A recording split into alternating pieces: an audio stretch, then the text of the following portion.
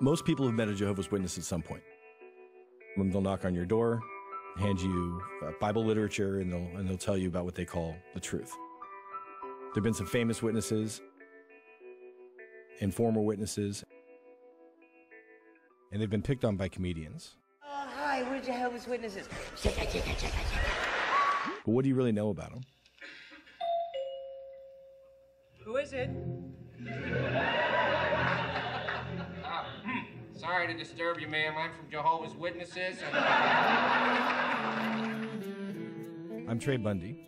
I'm an investigative reporter, and I've been looking into the Jehovah's Witnesses. Jehovah is a Latin translation of one of the names of God from the Old Testament.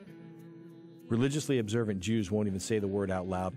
That's what the Monty Python skit is about. Look, I don't think it ought to be blasphemy. Just saying Jehovah. The Jehovah's Witnesses believe that the earth is going to end, and it's going to end soon. They started predicting this more than a century ago. Initially, 1914 was going to roll around, and that was going to mark the beginning of Armageddon. When World War I broke out, they interpreted that as the beginning of the end of the world. The world didn't end. Then they predicted Armageddon for 1975, but again, the world didn't end.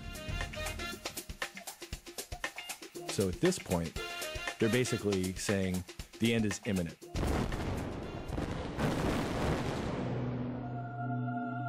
When Armageddon comes, 144,000 Jehovah's Witnesses are going to be chosen to go to heaven. It's from Revelations, 12,000 people from each of the 12 tribes of Israel. They're going to live up there with Jesus. The rest of the Jehovah's Witnesses are going to survive Armageddon, and they're going to live in essentially paradise on earth. Everyone who does not follow Jehovah is going to perish horribly. Once the smoke clears from that debacle, it looks very much like the Shire or a golf course. Basically, earth is well manicured, flowers blooming, people and animals sort of living in harmony together. These beliefs are based largely on the teachings of Charles Taze Russell. He founded the Jehovah's Witness movement in Pittsburgh, Pennsylvania in the 1870s. They weren't originally called the Jehovah's Witnesses, they were simply the Bible students. Russell wasn't ordained as a priest, but he was a prolific writer of books and pamphlets, all self-published through Zion's Watchtower and Tract Society. They were on a mission to get their word out any way they could. The Witnesses founded a non-commercial radio station in New York City, WBBR, to broadcast sermons, and they made a religious film with synchronized sound 10 years before Hollywood released its first commercial talkie. As the inspired Word of God. They also had custom-rigged sound cars with speakers on the roofs and portable record players they would bring door to door. They built a worldwide religious movement with more than 8 million baptized witnesses.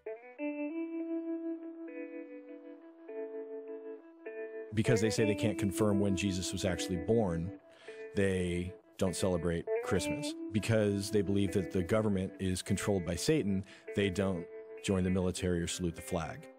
They don't accept blood transfusions, they don't celebrate birthdays. They don't consider themselves part of the world. And yet the Watchtower organization has accumulated a lot of real estate. They set up their worldwide headquarters in Brooklyn, New York in 1908, and that real estate value has skyrocketed.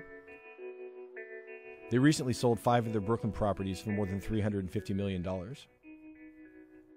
And what they're actually doing is they're moving their headquarters to upstate New York to a town called Warwick, where they're in the process right now of building a compound. And they're still going door to door teaching their version of the Bible, because that's how they interpret the New Testament. When he sent out his early disciples, Jesus directed them to go to the homes of the people.